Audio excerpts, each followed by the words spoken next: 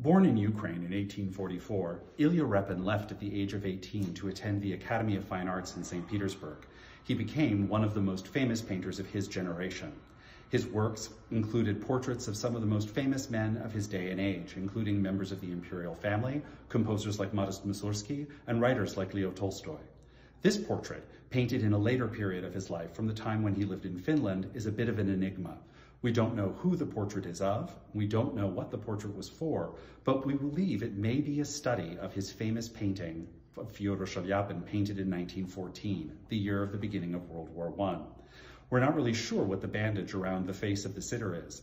Is it a toothache? Is it a war wound? We're not sure, but why don't you come visit us at Showplace for our important art sale on May 21st and figure it out for yourself.